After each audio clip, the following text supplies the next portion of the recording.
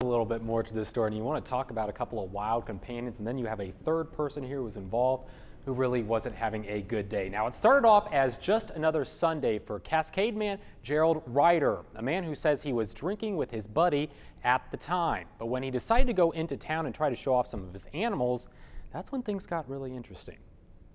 Can you give Kiwi a kiss? Here. Oh, you're okay. Not every day do you see a parrot and a zebra inside of a home.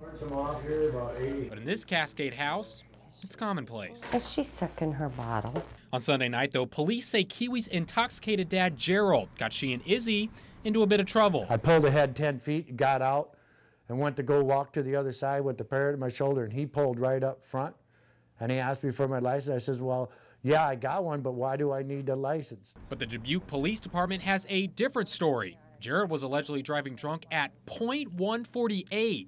That's when officers found him and his two pets. I've been doing this for 15 years and I've never encountered a zebra. Gerald was trying to bring his parrot and zebra into the Doghouse Lounge, a place known for allowing folks to bring in their pets. Did you find the parrot? Yeah, it's in the truck. I think it's a macaw. Scanner audio shows police dealing with the situation. Will the zebra fit in a squad if we need to? Yeah. I'm really hot about it. I ain't been right for a day and a half. Back at home, Gerald's upset about a picture that's been released, one that shows Izzy and Kiwi locked in the car. But then get accused for abusing the pets you love. And I don't have any kids.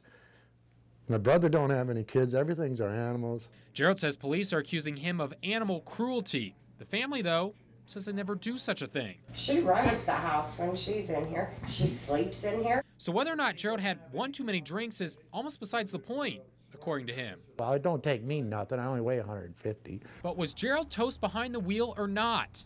Maybe the only ones who know that are Kiwi and Izzy. Should ask the zebra to comment on this one. All right, well, the one question that still remains is who took the photo that shows Izzy and Kiwi in the car? Well, Gerald claims that police did. However, we asked that police today, and they deny that accusation. How about that, Jason Rochelle?